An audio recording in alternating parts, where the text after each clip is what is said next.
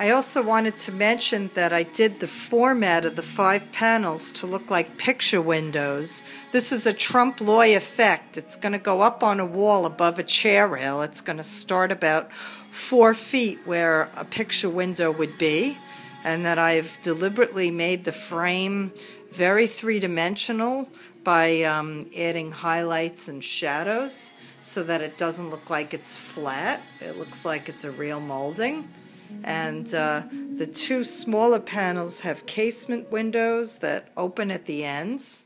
That's the illusion, complete with, with the cranks and latches for realism.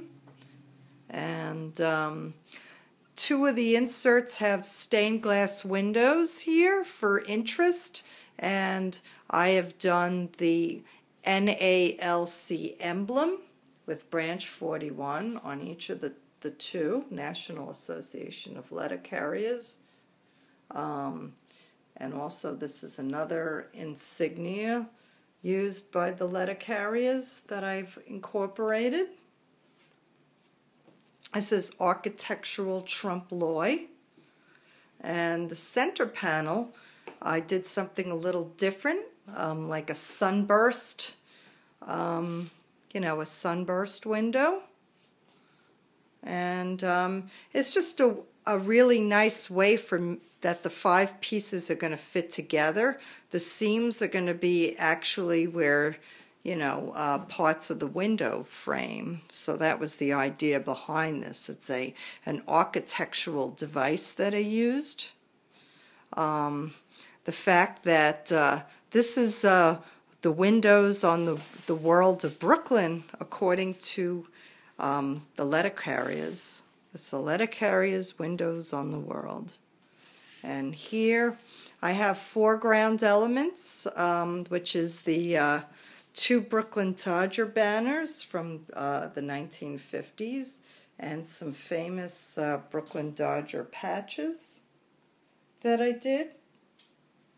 And these are supposed to be attached to the frame of the window, even though they're not really there. They're painted.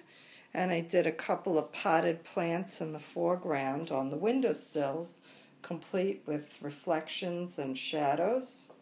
I did that on 2 of the windows for symmetry. I tried to do as much symmetry as I possibly could. And the panels, the 5 panels span to 14 feet 3 inches by 5.5 feet. It's 14 feet 3 inches wide by 5.5 feet high. That's it, 5.5 feet high. And 3 of the center panels are 3.5 feet across by 5.5 feet high.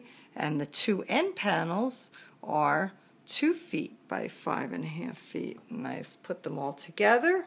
I did it on plywood with a very smooth birch veneer. It's only 1/8 inch thick.